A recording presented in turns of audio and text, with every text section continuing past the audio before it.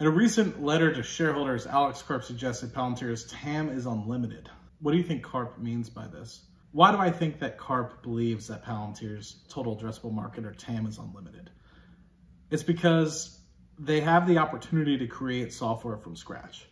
And so one of the key things that I've experienced is through Foundry specifically. Now, I know that there's Constellation and Edge AI and all these other opportunities that they're creating and that are going to be helping specific industries help progress their strategies alone.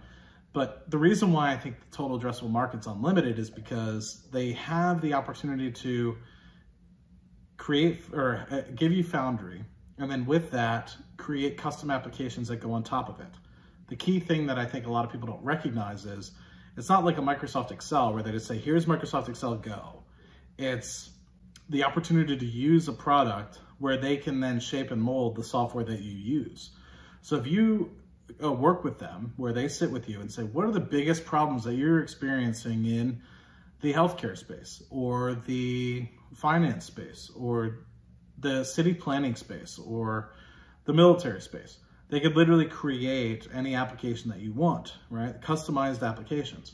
And the way that I like to experience it is, or at least explain it is, we got Foundry in its infancy, and we had Quiver, we had, just the normal Fusion workbooks and things of the like that allow you to view time series data, filter data.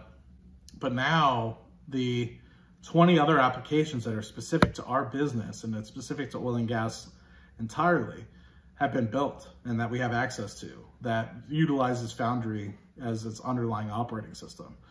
So you could then go to other oil and gas companies and say, hey, look at these other 20 applications that we built utilizing, upstream oil and gas sort of technologies. Now you have the opportunity to do the same thing in healthcare space, where you go not only to sell Foundry, but then you build custom applications because this healthcare company works with you collaboratively and says, this is the problem we're having. And Palantir's like, oh, we can fix that. That's just data science, right? So that is why the total addressable market is unlimited, because it's not just trying to sell Excel to everybody. It's trying to create custom applications that Palantir can help with their data scientists get through.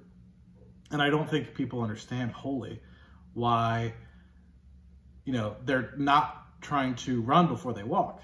It's because they wanted to get into each individual industry first, where when they DPO'd, they only had like 13 or 14 industries. Now they've grown to over, this is a year or two old now, over 40 industries, probably even more so now, where they've been able to create these custom applications.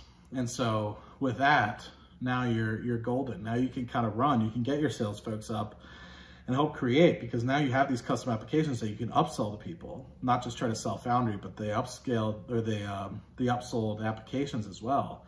And not only that, but you can say, well, what problems are you guys having in finance? Or what cryptocurrency problem are you guys trying to solve? Or how are you trying to build? And what's the biggest pinch point you have in building buildings? And they can help create that software that helps you with that.